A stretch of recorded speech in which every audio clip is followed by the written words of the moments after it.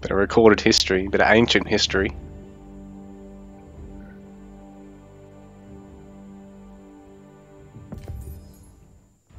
Alright, so kicking off on Arabia. Hut spawning as English. Instantly taking the mining and lumber camps. And Dinky spawning as English as well. Alright, so like any Age of Empires 4 game, I can just sit back and relax and not really talk a lot for about 5 minutes while they figure out what the hell they're going to do. Scout the map. We hear a lot of bells, an awful lot of bells. Hut's actually just walking these sheep back.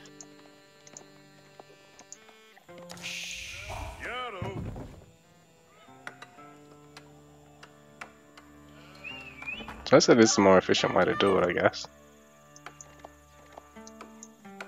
Or Dinky would have brought the sheep back. So Hut's scouting is just phenomenal doing that. I think it's actually something that I first tried and then went, nah, it's not that good. And I think most players with the experience from the other Age games probably would have done the same at some point and then realized, oh no, it's just easier if we just wander me scout back and then just deselect them all here.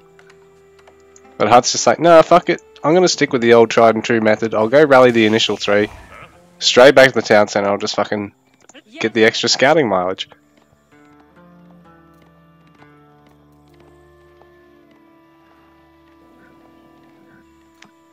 But for now, nothing hugely different from either of our players. I don't think either of them is going to go for a second scout. It's English versus English, so in this matchup, I guess you sort of want high vill count, not spending the extra resources on the scout, and just work towards that quicker Age 2 for a big battle.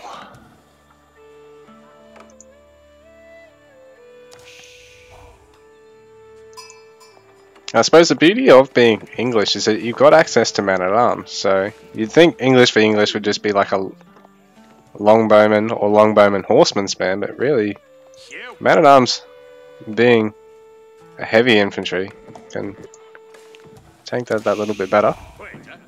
So you might see a mix of man-at-arms and spearmen, because the spearmen will no doubt be good at denying horsemen being able to sit on top of your bowmen and kill them all. So I'm not really sure what these guys are going to make, you know. It might just be towers, a bit like Rus v Rus, which is just rusting to watch, but so be it. Oh, we have got a second scout here for Hut. And I don't know if Dinky went for one.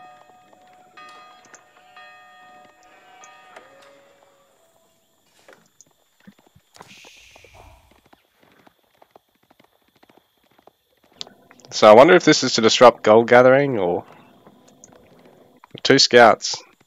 And English v English is interesting. I'm sorry, I'm not all that caught up with like how the high levels actually metagame one another. So I'm still a bit green. Haven't played a huge amount of AoE 4. But these guys obviously have, and they're very, very talented as well. And so Hut having 2 scouts can really snatch all the safer sheep, if there are any around, for Dinky, and it looks like he's got 1 for each scout so far. Sort of hasn't covered a huge amount more ground than he would with just 1, considering he crossed the map with them basically side by side. But this way he can at least harass that villager a little bit harder. Though he's not going to be able to too much because that town center's in range, and being English town center does have that extra arrow that it fires. So both these players getting a good read on when the council hall's going up, how many villages they've got, which is an even number at 4.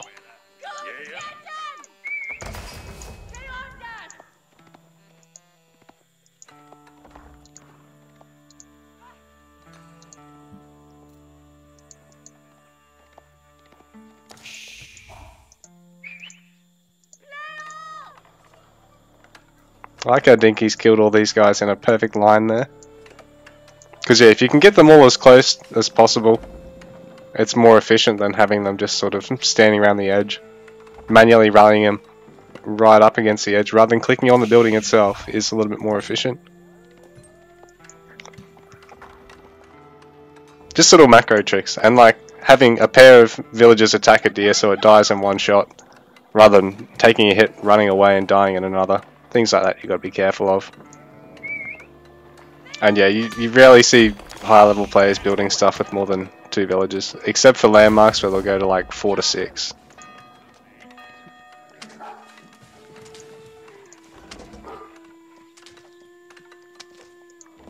It's funny, it's like the same numbers as AoEO to be honest, which is nice. Although it's weird, in AoEO people got into the habit of this meta where we'd throw down our second town centers, because aging up has no prerequisite in that and there's no landmarks. You basically age up and immediately throw down a town center every age. And people got in the habit of, instead of using like 4 to 6 builds, using like fucking 9 or 10, but building it like right next to your first one.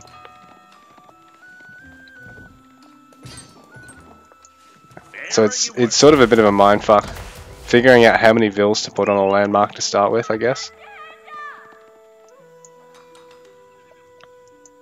And it's probably actually easiest for players coming from AoEO, whereas the other AoEs, AoE 2, you probably have a shitload of villagers forcing it up. Same with AoM. AoE 3, you probably have just one villager building it.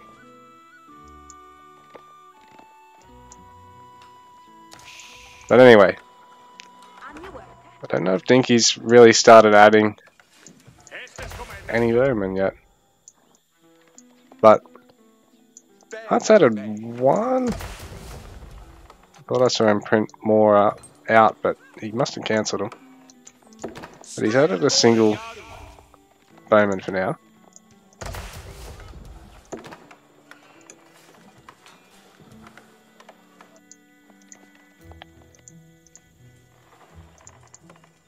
A lot of farms going down for both our players, but Dinky's slightly ahead on that count at the moment, adding a stables,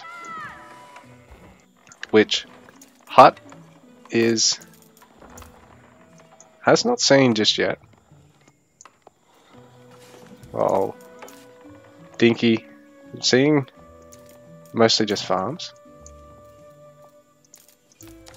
So this stable's going to go unnoticed for now.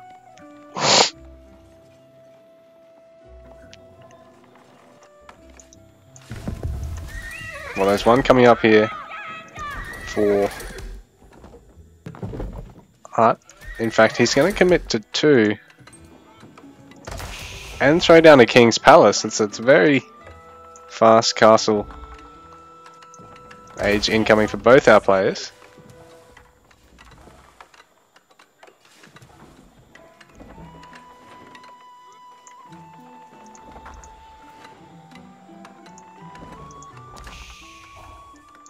It's been a very passive early game while they work towards this quick castle.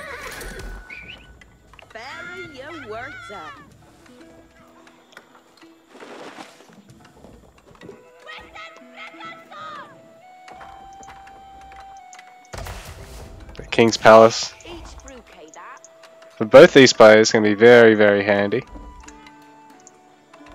So, second town centre as a landmark. Both of them having the council hall as the first. So double speed training bowmen and access to all the bowman upgrades. But I don't think they can actually train crossbows, annoyingly. But Monastery going down for Hutt already finished for Dinky. So these players really eager to get at the relics.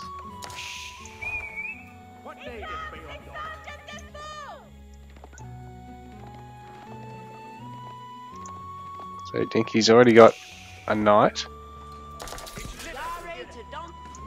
And there's a pair out for Hutt now.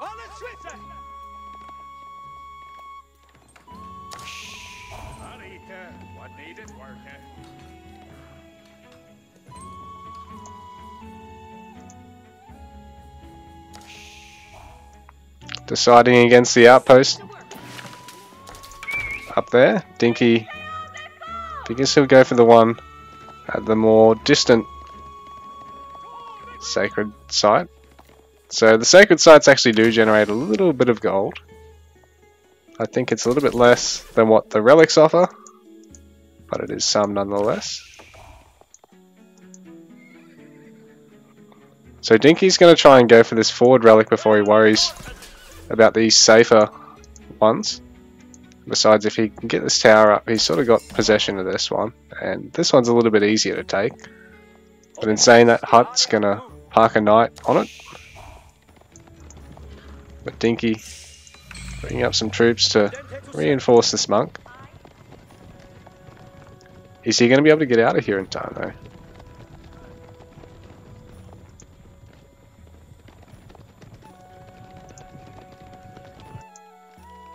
So conversions are actually a big area convert. Not sure on the exact duration, but it throws up a big aura and you just got to get outside of it.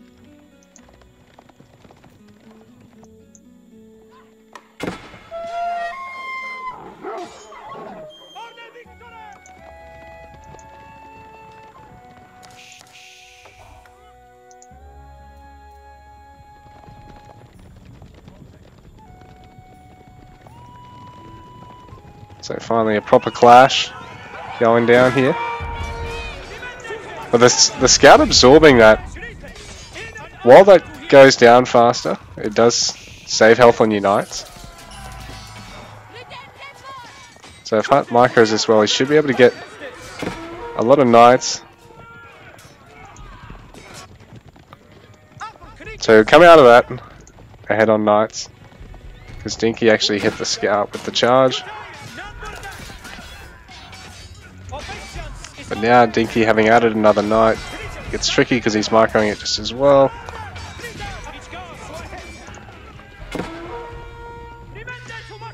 Now there's another knight v knight clash. Neither player having any upgrades, so it comes down to who had more health initially and who got the charge damage off.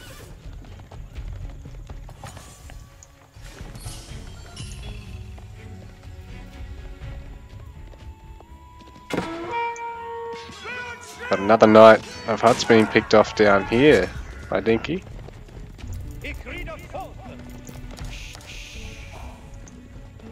So Dinky nearly settling the score there. And grabbing possession of this relic on the bottom of the map. So he's up to 2. Hut is up to 1.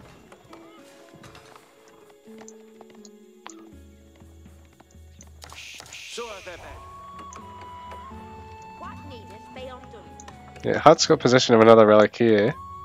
Is there only 4 out? 5 out. So Hut's got another one here. So I think there's 5 relics in total. Hut on 4, Dinky... Hut on 2, Dinky on 2, but about to go to 3. And it's going to come down to Sacred Site possession. But Dinky is going to rest assured, knowing that he does have 1 relic over his opponent. So the thing with the monk conversion is that they need to have a relic, but it's all area conversion.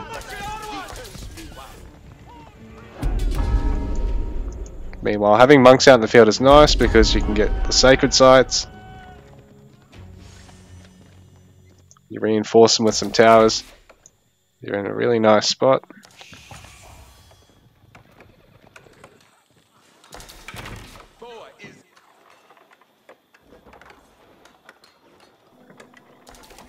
So Dinky going to be able to secure that 3rd relic and be able to use that monk to try and gain possession of another sacred site. So he's probably not looking to outright win off sacred site possession, but just holding them does give him that little bit of an economic trickle. But if he's gonna be dropping monks to hold it, it becomes a little bit difficult to justify. So he might just let that one go for now, or maybe even look at sniping the knight. So So if you can send 2 or 3 knights, you can pick that one off in return. Well, it's not going to bother going for the outpost. Oh, but the outpost actually has that arrow slits upgrade, so it's going to be able to mess with the knight.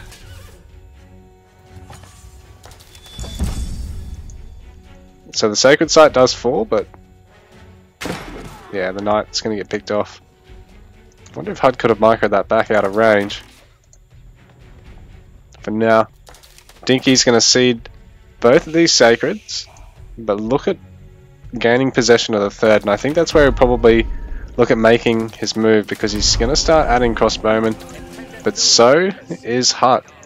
So both these players with crossbowmen, knights, and with some monks to try and gain possession of these sacreds, because like I said, they probably aren't looking at getting a 3-0 sacred possession win, because you've got to hold on for 10 minutes like it's a wonder in 3 different spots. But the beauty is holding 1 or 2 of them is a nice passive gold generation, not too different to relic gold gen. So I think if you can hold on for, I don't know the exact rate, I know relics is 100 a minute. All that villager being healed, not quite enough. The outpost being cancelled there by Dinky. He must want the he must want the wood to get another one up somewhere else, or to get some crossbowmen out. Probably make some crossbowmen actually. He and Hut pretty dead even in terms of score at the moment. Sort of 20 points in it, and it's trading back and forth. So Dinky securing a second sacred and going to come into the center one and try and force Hut to take an engagement. So the crossbowmen focusing down individual knights while you get some of your knights are attacking enemy crossbowmen is always pretty nice. But somehow Hut's making it work, forcing Dinky to retreat here. He's got his monks here to help heal as well, so this is really helping the low knights.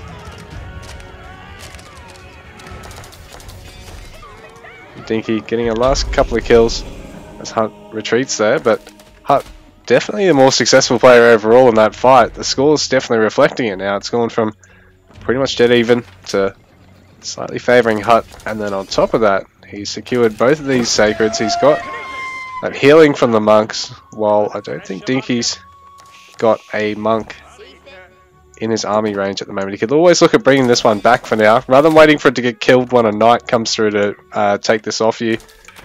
Bring the monk home and use it to heal up the low knights. While Hut, yeah, he's going to hide this monk maybe. Yeah, he's going to look at hiding this monk in the corner, so even if Dinky does send a knight here to reclaim the sacred, he can just leave the monk here. He's still getting vision of this gold mine in case Dinky goes to take it. So very nifty use of that one monk, because he's already got some here to help heal the army. He might as well do so. So Dinky could probably look at either parking this monk, maybe behind this wood pocket here, or bringing it home with the army.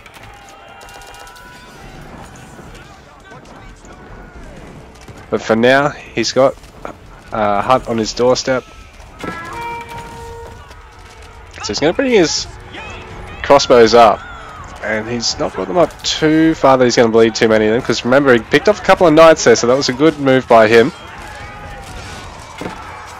But I don't know, I think Hut might have just a tad too much for him to deal with at the moment.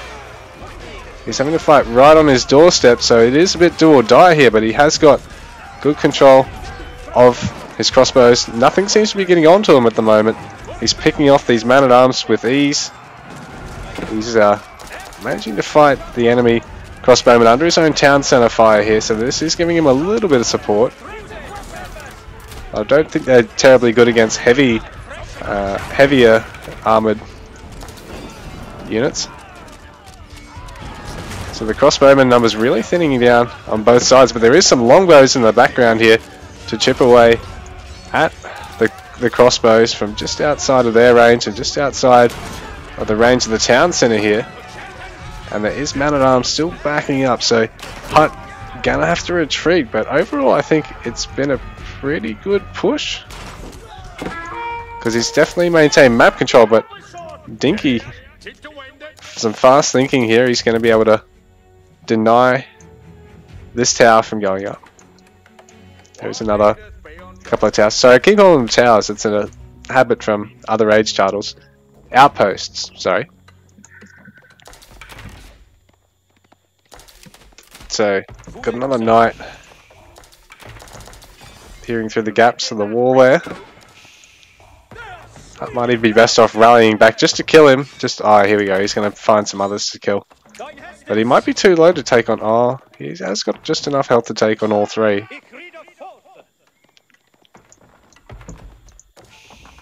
But even still, it looks like Dinky's going to be able to wall up around this sacred site. And so Dinky, 1 to 2 on sacred sites, but 3 to 2 on relics.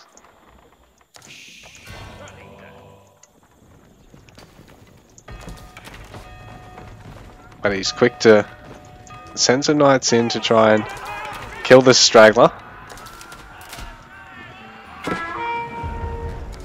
But Hutt's here, he's ready. And he's going to look at trying to apply some pressure on both sides because he's got a keep over here. And if he can get some siege, he can start laying waste to these buildings or that villages on the wood line there.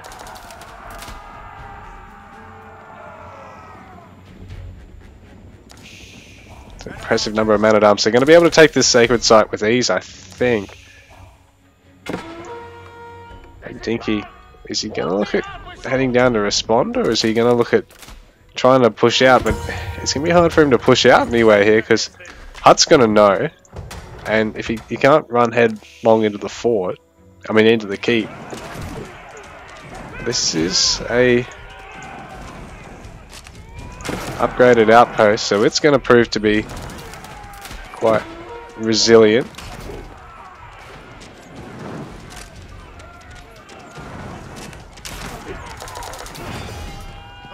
Ultimately does fall. Meanwhile, bit of harass here from Dinky. He's managed to slip those knights through. He's going to have to deal with ceding a lot more ground now to Hutt, who is going to maintain possession of 3 sacred sites if he's not careful. He's trying to push out. There is an outpost here and Siege Workshop incoming.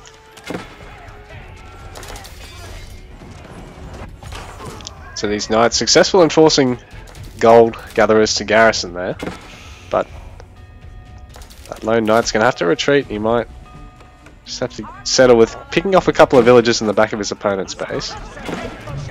And meanwhile, Trebuchet in play here for Dinky, but he's got to keep it safe from Hutt. He's getting some good kills with his mass of crossbowmen here, but in the meanwhile, crossbowmen and man-at-arms making light work of a lot of his villages. His own knight here is really proving to be quite cost-effectively disruptive, forcing a bit of a pullback and quite a garrison, but at least interrupting the gather time. I think he might even get a vill or two.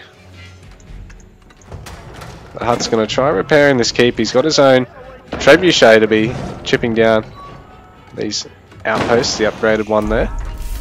The knight does get another couple of villages, but is going to fall. But Hutt's quick to take the 3rd sacred site and quick to retreat with this little harassing force. He doesn't want his split up army to be taking an engagement against Dinky's whole army, but if he can keep moving with the split army, he can look at pushing as soon as he maxes out. So I mean, he really just needs to get one house and spam a couple of buildings, spam a couple of units, and he's pretty much good to go and pushing into Dinky, who's Dinky's pretty much maxed as well. So both these players quite substantial armies here.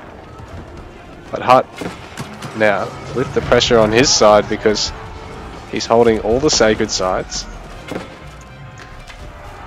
So arrow slits on this outpost, so it's not really going to be super helpful here.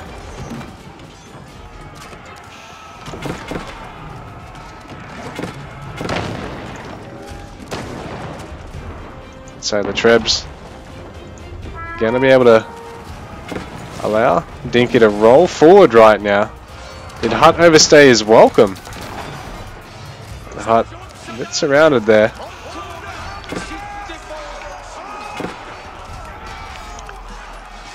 Big fight going in now. Don't know who's going to pull out ahead of this one, but Dinky definitely looking quite scary now that he's working out of his base. Both players entering age 4 now. What are we going to see added to the compositions of the players?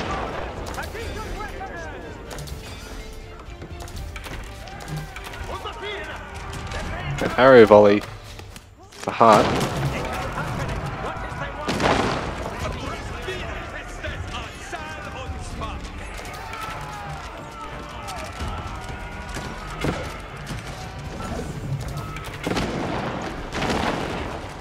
These outposts falling down for Hutt right now. And the Trebs, I think, can even just land various shots on the infantry. So Dinky having to bring up a lot of villagers to commit to that. And Hutt right now is raiding the hell out of him with these man-at-arms. Really denying that food gathering. Really nice push there from him. Meanwhile, the Trebs still making work of anything Hutt's trying to bring into this position.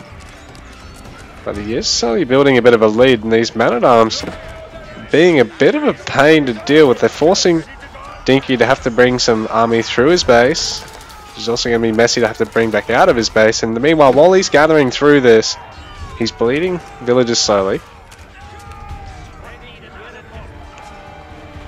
So Hutt, he's going to get cleaned up eventually over here, and things have settled down, but it has allowed time for Hutt to add his own keep, which Dinky isn't rallied onto just yet. In the meanwhile, he is taking pot shots at Dinky's keep, so the single Treb, well, it's now 2 Trebs, going to be able to snatch shot down this keep before his opponent's 3 Trebs can return fire.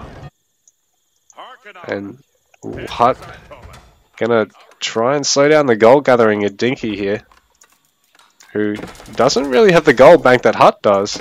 So if Hutt can disrupt this gold gathering and basically mine out this top gold, Dinky's really starved for gold, and he's got to look at trying to, oh, I don't know, try and safe market somewhere, which then you're not gathering efficiently for the population you're investing in the caravans, compared to riskier longer markets, you know, which you need more map control for, or more established walls. And so Dinky gonna force down this keep, but he's gonna have to repair his own and move forward to take out his opponent's Trebs. And in the meanwhile, Hutt with a very smart keep here, it's gonna mean he's got this harass on that gold mine without spending any population on it, and it's gonna force Dinky to have to bring down a trebuchet. How annoying. And then meanwhile, Dinky, I think he's taken out one of the Trebs of Hutt's. And there we go. Arrow volley. So the increased attack speed on the longbowman.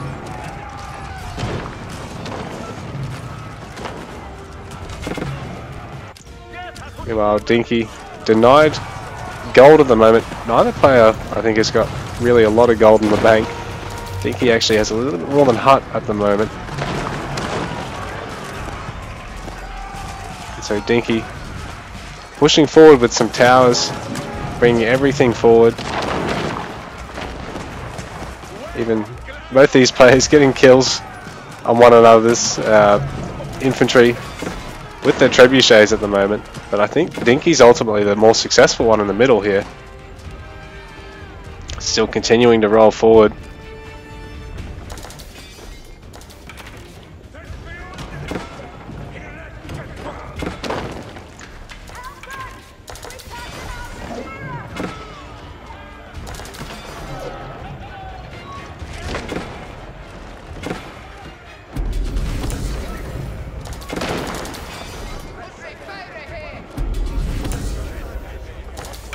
So Dinky trying to add more buildings as well.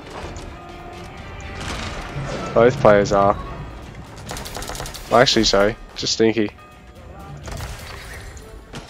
Maybe Hut's best off doing the same. Because they do seem to eat the shots while you seem to be able to focus down your opponent's trebs and their infantry. I mean, if you do take arrow slits,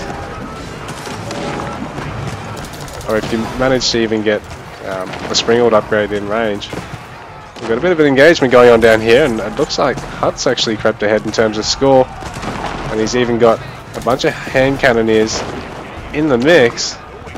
There's some nice shots from the trebs of Dinky at the moment. While the trebs at Hut really just being re-engaged at the moment. The villagers in the mix might even be able to sneak in to torch one of these trebs. I think both of the trebs are going to go down, and GG. Game over. Dinky takes game number 1.